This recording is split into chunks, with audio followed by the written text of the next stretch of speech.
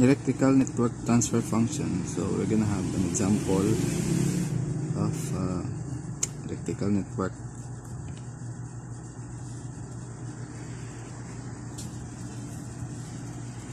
So I've assumed that you've watched the video, the transfer function, the RLC circuit, RL, and also the RC circuit transfer function. So this is the continuation of that topic. So as you all know that in calculating the transfer function of electrical network, so you have to convert this one into S domain. So this will be, so the impedance of a resistor, so yung impedance in S domain is equal to S is equal to R. So for capacitor,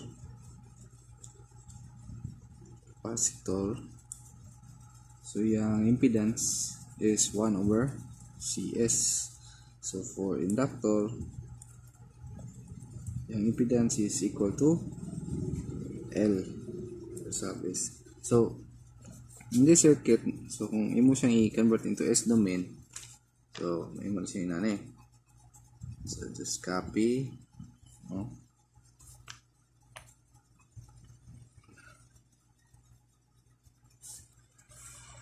so this will be VI sub S over 2, and this will be 1/2, equal to R man. So this is inductor, so this is equal to, so yung inductance is 1, so S na siya, 1S man. Ano yung capacitor, so 1 farad is 1 over 1, so 1 over S. Yung output na to is VO, is a function of S. So all of the parameters are transferred into an S domain, so transfer function. So we're going to calculate the transfer function PO sub S over PI sub S. So kaninga ratio, the gain of the transfer function. So there are several ways where we can calculate this one. So either we'll use VDT, voltage division theorem, or pwede na ito KBL. But in this example, we're gonna use KBL. KBL ta. So sa first loop, naman tayo, this is dari man ang loop, diba? So if you have, so this is plus minus, so therefore ang current dari man padulong, so therefore ang loop na to is BI sub S divide 2. So you need to review your circuits 1 minus the resistor impedance. So this is 1/2 times naman siya current 3. So ang current na to doon, by the way, naday current 3I, siya I. So therefore this is I sub S. Voltage man so dapat voltage na, impedance times the current, so equal to voltage minus I sub S na dari kay I pa, di pa man siya domain. So we have now 1/2 I sub S. Then next, the impedance times the current, impedance times current minus this one, VO sub S equal to 0. So we have now the have the formula, the loop, the equation, and solving for where ang VO sub S na to. If you look at this side, VO sub S is equal to 1 over S times the current I sub S. So simplify. So therefore this will be, so from this one, so this is VI sub S over 2 minus, so factor out I sub s times, so this will be 1/2 plus kani mabilin man 1/2 plus s minus b sub s, b as a function of s. And then from this formula, no, paon na itong value sa I sub s, so this will be now equal to b sub o sub s divided by 1 over s. So therefore I sub is a function of s equal to, so this is s b o as a function of s. Substitute natin dire. So therefore b as a function of s divided to minus s b as a function of s times 1/2 plus s minus b is a function of s equal to 0. Itong ipangita is kaning nga ratio, no? So we'll just find a way para makuha natin yung ratio. So since na common man ang b is a function of s dire, but if factor this out, so therefore bi is a function of s divided to minus factor na to wait. So kung i-factor na to ng bo sub s, b as a function of s, puyugo na to ang negative mga sign. So therefore this will be so s over 2, so ma-distribute mo ni dere ano lang, so s times 1/2 plus s.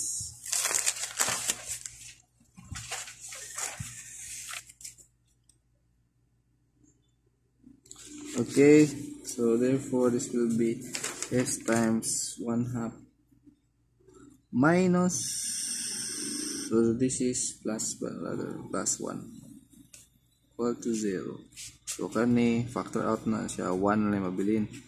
Then factor po na to apil ang minus sign na siya. Then simplify minus bo sub s,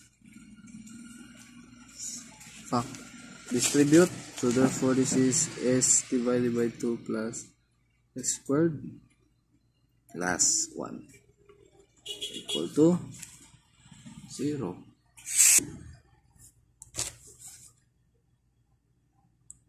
Okay, next simplify. So as you can see, pwede pa natin i-simplify na kung ano natin yung common denominator. So bi over 2 function of s minus function of s, so this will be yung siyang s plus 2s squared plus 2 divided by 2. So that is the common denominator na. Just multiply everything by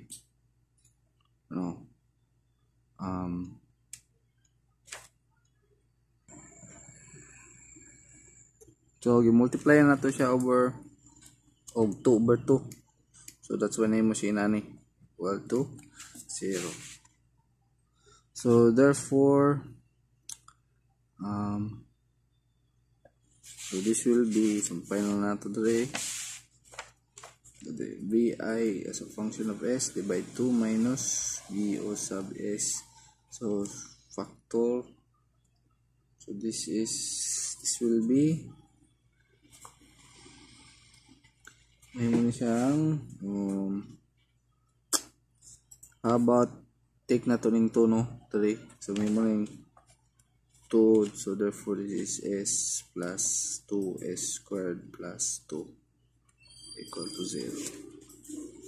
So i-factor na to ang 2, so therefore balhin na to ni sa picas, so bi is a function of s divided 2, bo is a function of s divided 2, so s plus 2s squared plus 2, so makancel ni, so therefore makuha na to ang ratio bo as a function of s, so bi is a function of s equal to this is 1 over 2s squared plus s plus 2.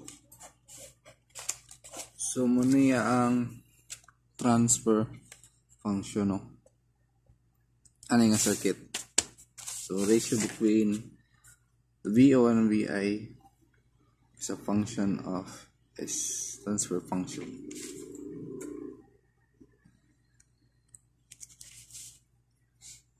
Let's have another example kani nga circuit. So na siya duha ka resistor sa inductor, naka-series siya sa resistor nga 1 ohm. And then kani kani tanan nga equivalent circuit, naka-series siya sa 1 Henry nga inductor. So how do you find the transfer function? The same ra gyapon. So since this is VL as function of t, found na to yang VL sa function of S divided by VI. So found na to ni transfer function na. So pwede na to siya i-KBL gyapon, or much better if we use nodal analysis, no? Nangita tag nodes where kani nga node, let's name this one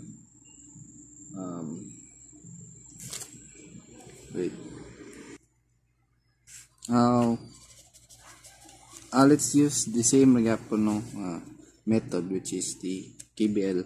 Dili lang sa tamag nodal kay KBL matong gigamit ganiya. So let's use KBL. So if KBL, we need a mesh. So natay current I1 and then current I2. So atong unang nga loop is diri nga loop, no? Where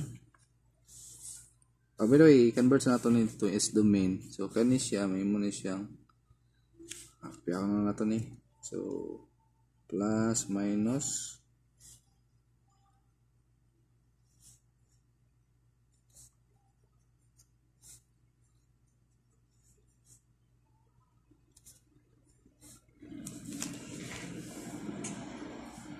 so this is 1, kani kay 1, kani kay 100 man, so S na siya, and this is also S.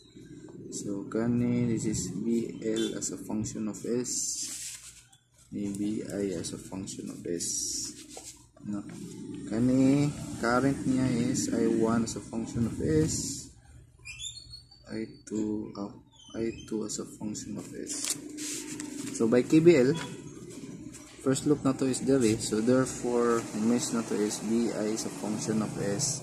Sunod kani, no? So ang current niya is I1, so VI minus I1 sa function of S times kani S, no?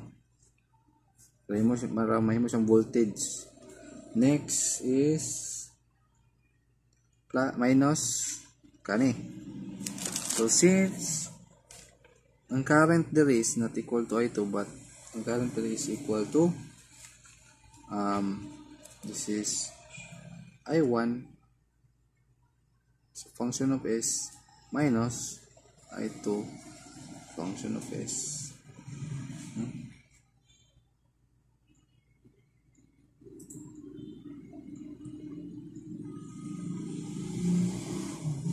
Times,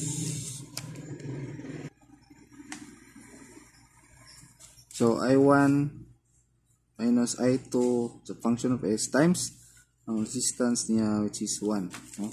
Which is equal to 0. Bali na to speakers, so dali ra. So V is function of S equal to S I sub 1 function of S plus I1 sa function of S minus I2 sa function of S equal 1 naman siya, so pwede na natin siya 1 naman. So therefore, what's the next? This is our common man ng I1, so about the factor na lang natin yung I1. So this is I1 sa function of S times S plus 1 minus I2 as a function of S. So atong equation 1. How about equation 2? So sa equation 2, diri nga loop. So if mag-loop ta diri, the same ra gihapon, no? So kani nga ang current diri is I sub 1 as a function of s minus I sub 2 as a function of s times 1. Resistance ng 1. Dayon minus kani which is equal to I2 nga current. I2 times s times 1. Kani. Resistance ng 1 minus kani which is equal to I2 as a function of s times yung impedance is impedance ni, dili resistance, impedance. So factor simplify, this is equal to 0, so therefore this is I sub 1 as a function of s minus I sub as a function of s minus function of s minus si2 as a function of s equal to 0. So may parihan eh. So you have I2, you have I1. So therefore simplify, common man ang I2, bali na natong I2 speakers. Therefore this is I sub 2 as a function of s plus I2 as a function of s plus s I2 as a function of s. So therefore factor times this is 1 plus s. So therefore I sub 1 as a function of s, I sub 2 as a function of s. So this is s plus 2. S plus 2, no? Muna ito ang equation 2. Where VL as a function of s is equal to, paano siya? Yung impedance is s times ang current I2 as a function of s. No? So you have now two equations, then two unknowns. Masolve na eh. No?